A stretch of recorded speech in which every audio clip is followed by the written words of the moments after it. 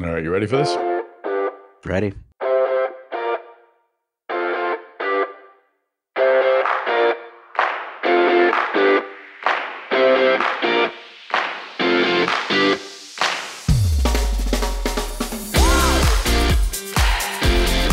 Hey everyone, this is Tom Salemi. Welcome back to DeviceTalks Weekly.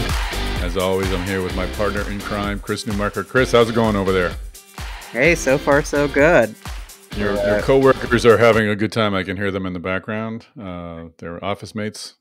Oh yeah, that would be my children. Yeah, we're all sheltering in place now. That's or actually, like the real serious shelter in place actually starts tomorrow in Minnesota. But there's good news. I'm going to boost the economy. I'm buying a house, so that should set the market straight. A good vote of confidence in the economy and in the state of our country. You should get a medal, Tom. Of course, I made the offer about 3 weeks ago, but you know what? Going forward with it anyway. Hey, America. Of course, the first house I bought was in the summer of 2001, so that didn't work out so well. And then the next one was 2006, so a couple of years later we had a little trouble, but I'm thinking now. Hey, so next time you're getting ready to buy the house, let me know, and I'll sell some of my stocks. It'll be good. I'll give you a heads up. But enough about me and my questionable real estate doings. Let's talk about the matter at hand, which is, of course, all that's going on with COVID-19. And this week, we're really sort of focusing on the intersection between Medtech and the government and how the government is responding to this crisis. So today I talked with Tracy Eberly of Fang Consulting about, we're going to talk about the FDA. But as we'll hear in the interview, the topic that came up and probably was even more interesting was MDR. So we had some news on the MDR front this week. We had an article on Wednesday in MDO, our publication. But are you hearing anything from the industry in terms of the possibility of, perhaps even likelihood of a delay in implementing MDR? I mean, the big news is now the European Commission is asking the European Parliament to institute a 1-year delay. And for people outside the industry might not know this, but anytime I talk to insiders at the big medical device companies, I mean, the MDR has just been a huge issue for them. And frankly, you see any of the surveys, anything really about this, I mean, a lot of them have really actually struggled to meet the deadlines. I mean, this was a major tightening of Europe's regulation of medical devices, and now it looks like the industry will have a little more time. It's I guess that's good news for the companies trying to reach that deadline. The bad news is that it took a horrible pandemic for it to happen. So here we are. But I mean, it definitely something that could ease some stress for medical device companies as they try to deal with all the disruption that's going on around this virus. Well, Tracy Eberly, welcome to the podcast. Thank you. So this has certainly been an interesting month overall globally, and the medical device industry in particular has been sort of at the forefront of everything. And one area where looks like we're seeing some significant changes that could, I guess, benefit the device industry is regulatory. I want to talk about the FDA. That's why we were going to talk initially. But the big news this week is probably MDR. In fact, we're recording this on Wednesday just for clarity. So we just got the news that there might be a delay in the MDR deadline. What does this mean for your device clients? This is a major change in strategy for our device clients. Many were working very hard to get their MDD recertified before the MDR came in. That window had mostly closed with most notified bodies. That window will now reopen, so they will be able to get new MDD certificates that could last 4 years. They also will be able to get MDD changes in. So that was one of the issues. If you had MDD cert, but you had a significant change, you were going to have to upgrade to MDR anyway. And then you will not have to be compliant with MDR for another year. So if you are MDR compliant, that's fine, good for you. But if you are not, you have another year to prepare your technical files and design dossiers for MDR compliance. And what do you think the impact will be on device companies with that news? Is it where were people in their preparation? I mean, clearly we're all struggling to sort of keep pace, so I'm sure it's a great relief. But how are folks doing in getting ready for the MDR deadline? It's all over the map. The large multi-billion-dollar corporations have been on this for years. They've seen it coming and have been doing millions and millions of dollars worth of work. Mid-sized and smaller companies have been a variety of pretending nothing's happening to we'll deal with it when we have to. So I have some mid-sized and small clients that are overjoyed. I have some very large clients that, while they're happy, are a little now looking at the money they spent to try and get this done and wondering if they, could have saved a little money, or the competitive advantage they thought they might have gotten over a competitor that didn't get MDR is going to evaporate. So it's going to be a real mixed bag for our larger clients who spent the time and money to get prepared, and it's really going to be great for the mid and small size companies that have been avoiding dealing with MDR. So what is next then in regards to MDR? Those who have that extra year, should they probably shouldn't wait too long to get started on it. They don't want to find themselves in the same situation. What advice are you giving? Correct. They still need to work on it. The biggest thing, the number one thing, is get your post-market data in now. You're going to need it. Many people have been surprised at how much additional post-market data is required for their clinical evaluation reports. These devices have been on market for years, and this data should exist. You now have another year to gather this data, and this is going to help you immensely when you do submit for MDR, because you will have the post-market data that MDR requires. Good advice. How about here in the U.S.? What sort of changes, if any, have you seen from the FDA? They must be operating differently, like everybody else. But is it slowing reviews at all? It's too early to tell if COVID-19 is going to slow reviews. FDA has had some changes on the amount of time you can get back to them, and they are doing distance meetings instead of having you fly to Rockville for your meetings. But we haven't seen any slow up in 510K approvals or PMA approvals, PMA supplements.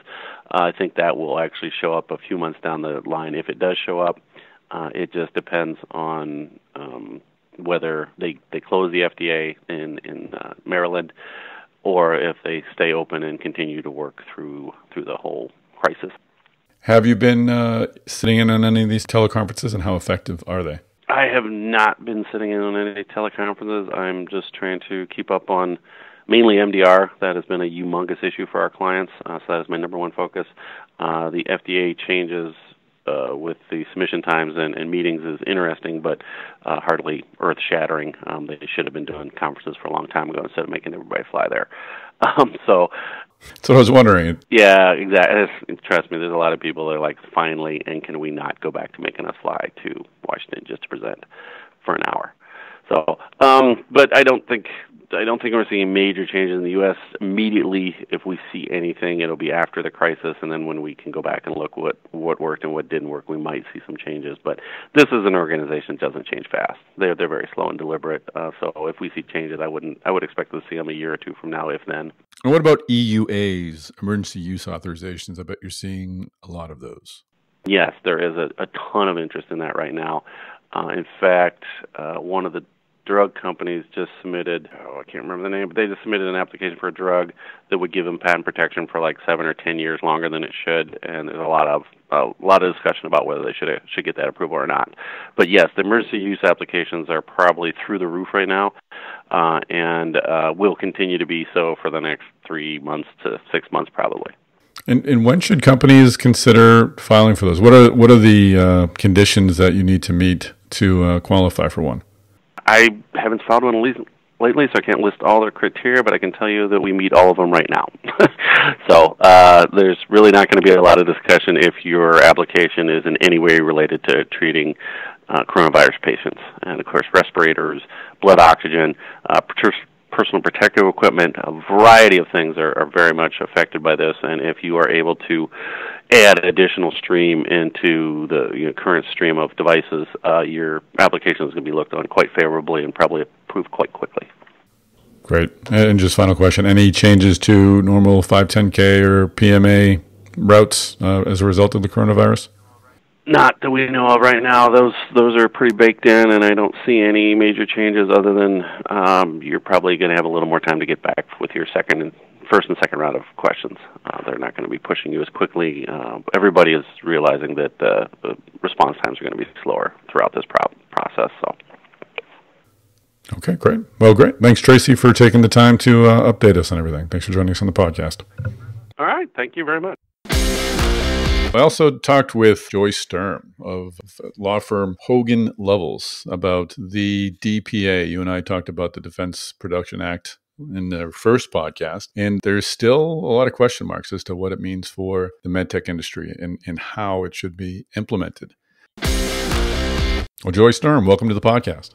Well, thank you. Nice to be here. Well, let's talk about the news of the week, the Defense Production Act. What does the DPA actually allow the government to do? A whole bunch of things, but to boil it down to its essence, it allows the government to act and prioritize its needs in a case where it's invoked, and typically that's in time of a disaster, wartime. Here we are now in the time of a pandemic where there's a national emergency having been, declared by the president, and a health emergency having been declared by the Department of Health and Human Services. It's really extraordinary authority that is invoked in these extraordinary types of times. The statute was enacted during the Korean War and dealing with that situation, so it's been around for quite some time. But I would say in terms of the key extraordinary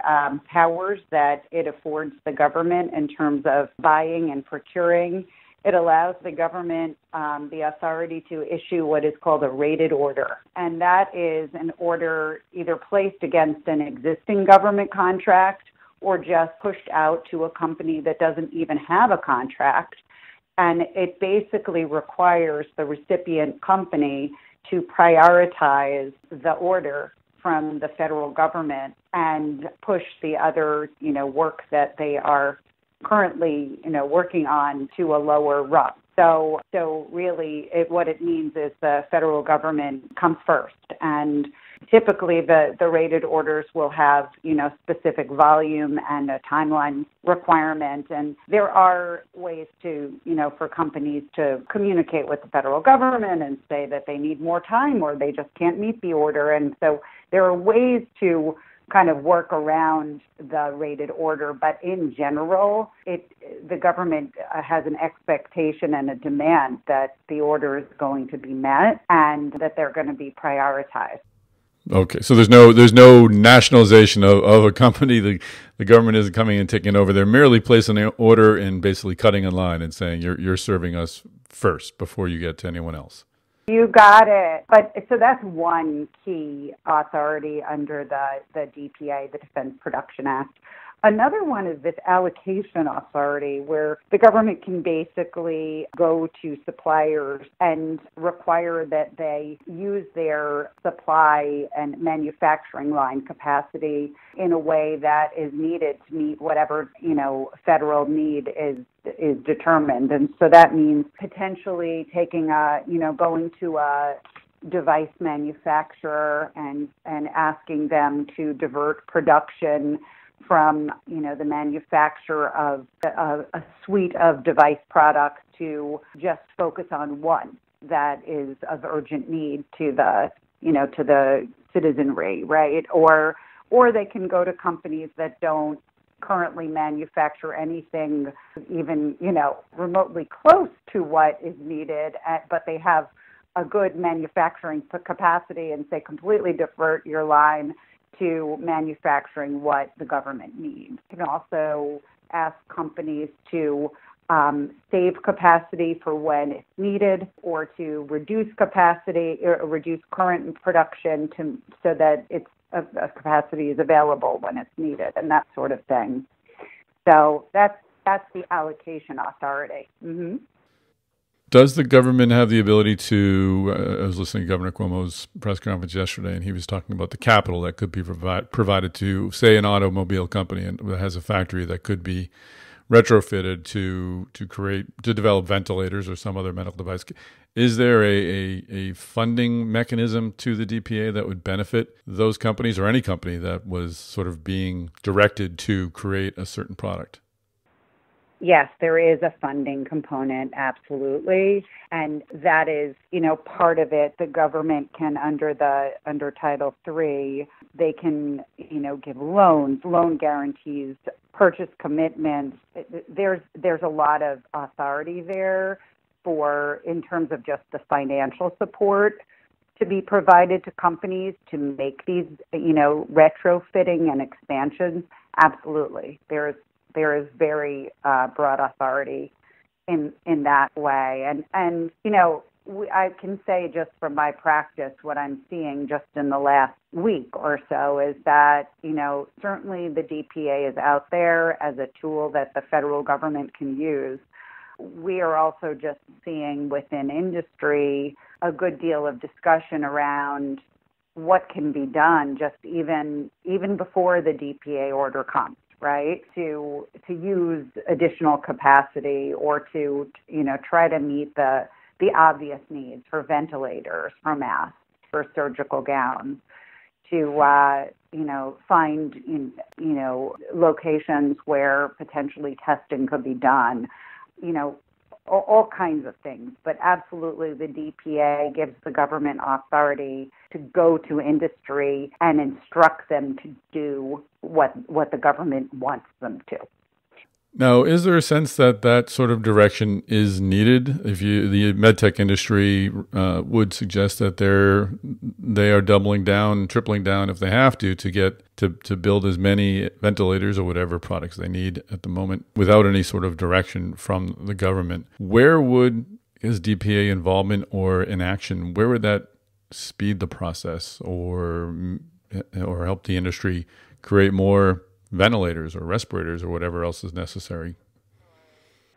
That's a really good question, and it's something that I think we've all been talking about. I think that within industry there is a great desire to try to meet the urgent needs. And, these are businesses, but these are businesses within the life sciences space, and their missions really are to support health. They want to do it. But the sense is that while there is all kinds of really, really positive intent to try to do whatever can be done to meet the need, there really needs to be a focus, a degree of leadership from the government to identify exactly what the needs are, and then in a measured and efficient way to sort of dole them out, if you will. And that comes from, starting grassroots from local, municipal to state to federal. Industry needs to get its signals from these, government and centralized agencies and entities so that they know where to focus. The sense that we get is that with all the good intention, there just needs to be focused leadership and identification of specific need and doling it out. So the specific direction has to come from the federal level, though, correct? I mean, the states can ask for it, say we need more ventilators, we've got an increasing number of cases, but the actual order has to come from a federal entity? Well, if the Defense Production Act is being invoked, that has to come from the federal government, absolutely. I'm not suggesting that, identification of the need, it needs to be done by the federal government sort of in a vacuum, by no, it's certainly a cooperative effort between all of the states and localities identifying what they are projecting as the need, and then just communication between, among, and with the federal government to make sure that the needs are coordinated and met to the greatest extent possible. Nothing is going to be perfect, but to try to coordinate. And I think we all understand that efforts are underway by the federal government, but I think there is a good deal of sort of questioning, like where is it, what is the exact definition of, the path forward, and who's being called on for what? What is the need in each category? And is there an agency or an office in the federal government that would be the entity that would issue these orders ultimately? That's a very good question. So the Department of Health and Human Services was tasked by the president to take the lead on invoking these orders under the Defense Production Act. And again, that's just under this emergency procurement authority. Of course, other entities and agencies can order outside of this authority, with no question. But the agency that takes the lead with respect to this emergency tool is the Department of Health and Human Services, and then they have the ability to delegate that authority to other agencies within their department and also outside. So, for example, the Department of Veterans Affairs, the Department of Defense, right? Those agencies can absolutely take the lead on part of the procurement. Another one is the General Services Administration that's, already, been delegated authority to take the lead on some of this procurement as well, not for medical so much as for related like telecom and IT. And just the final question, I guess, I'm wondering where we go from here. Is the Medtech industry, does it merely wait for an order to come? Are companies making themselves known to the federal government that we are here, we've got your place in front of the line here for you to come and place an order?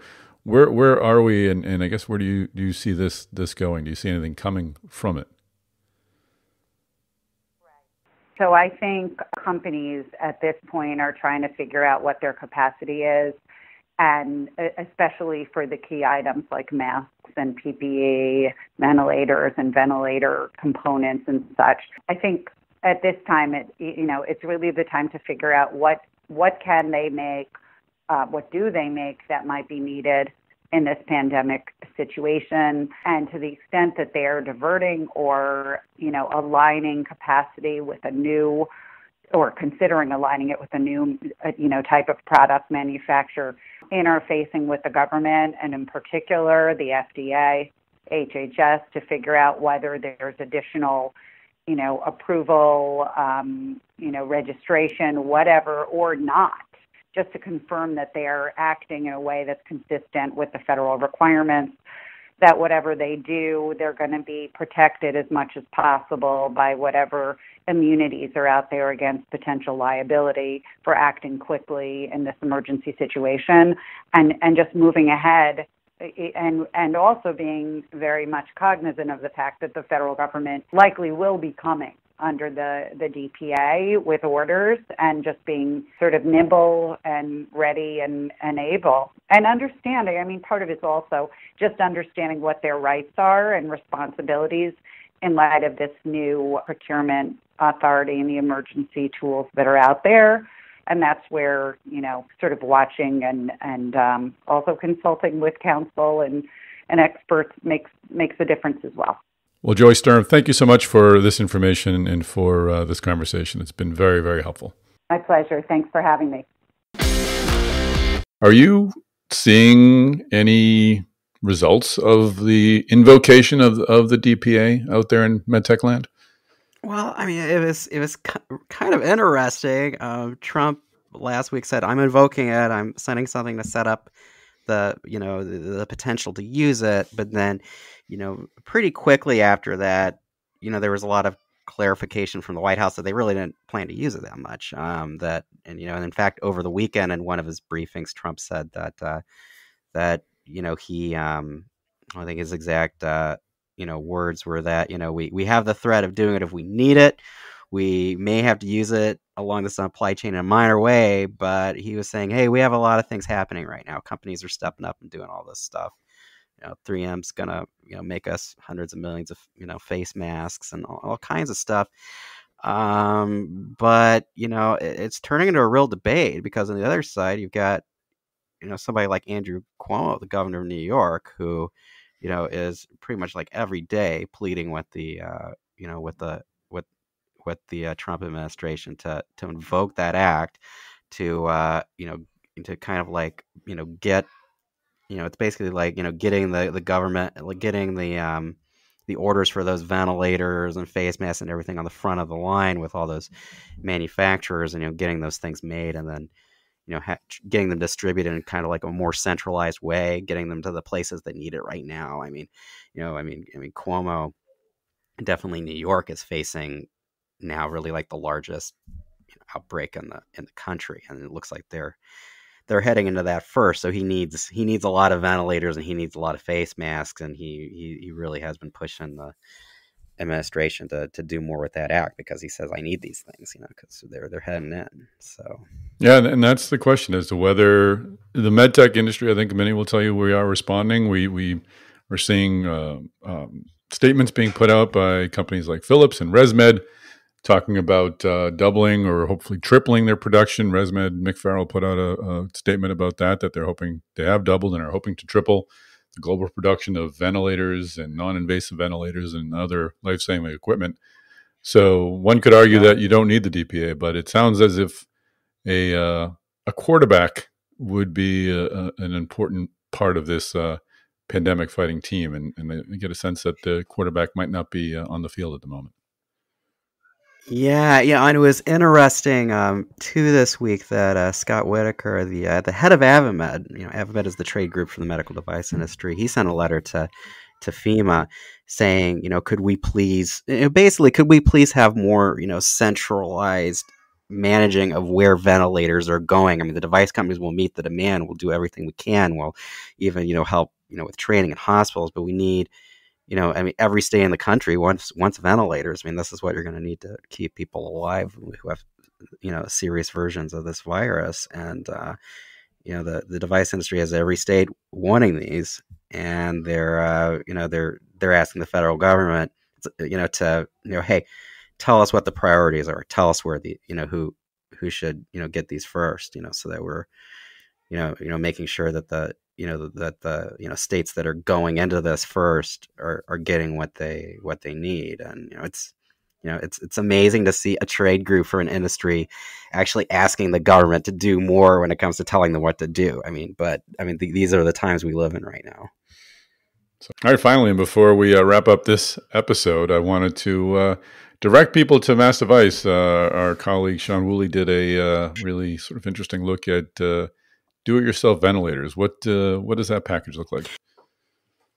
Yeah, this is especially interesting story because obviously, as I said, ventilators are in short supply right now, and FDA has actually issued guidance around emergency use authorizations. Saying, hey, you could take similar approved devices like maybe like take an anesthesia gas machine and modify it. Take positive pressure breathing devices and modify them, use them as ventilators, and we gotta, you can apply and get that EUA to do that. So that's good. But then you're actually seeing some researchers taking another step and really kind of, going full MacGyver here, and just anything they can find, trying to, assemble a ventilator. I think, the University of Minnesota had, taking motors from windshield wipers, using them to make ventilators. So you're having these DIY ventilators, and it isn't just the University of Minnesota. They've been doing work on this at MIT. There was a hackathon over in Europe. The interesting question is, one, are these really safe? Two, is the FDA, even gonna grant a EUA for something like this? There is an argument that hey, that this is just kind of too far out to get an EUA, but at the same time, if we have a real shortage, if things get really desperate, if there's a way to kind of put together something that could hopefully maybe work for somebody, maybe some of this work that we're seeing out of the U of M or MIT will see the light of day. So it's a really interesting question, really interesting debate. I know Sean has a request out with FDA for more comment because we're really interested to hear whether they are open to granting EUAs around some of these kind of DIY style ventilators. So we'll stay tuned. Hopefully we'll hear from FDA about this. We'll wrap up this episode of DeviceTalks Weekly. I'd like to remind our listeners that if you go to massdevice.com, we've got a whole tab dedicated to coronavirus live updates. It's there. It's in bright orange. You can't miss it. And Chris, your team is doing just a great job of staying on top of all the developments. There's just so much. Yeah, I mean, we're sometimes posting half a dozen stories a day about coronavirus in the medical device industry. It's it's a huge story for the industry, a huge story for just people in general. Right. And once again, we'd like to remind you to tune in next week for another episode of DeviceTalks Weekly. You can find me. I am on LinkedIn. I am on Twitter at MedTechTom, and feel free to email me directly. We're getting some emails, and it's really great to know that you folks are out there. I'm at tsalemi at WTWHmedia.com. So that's TSALEMI at WTWHmedia.com. And Chris can be found at C Newmarker, just like a new marker, at WTWHmedia.com. And I'm on Twitter at Newmarker. And if you want to check out our ongoing coronavirus coverage, go to massdevice.com/tag/coronavirus. Fantastic. All right, folks, thanks for joining us this week. Please subscribe. Please share this podcast on your social media channels. And, of course, subscribe so all of future episodes will come directly to your listening device. Take care. Stay healthy.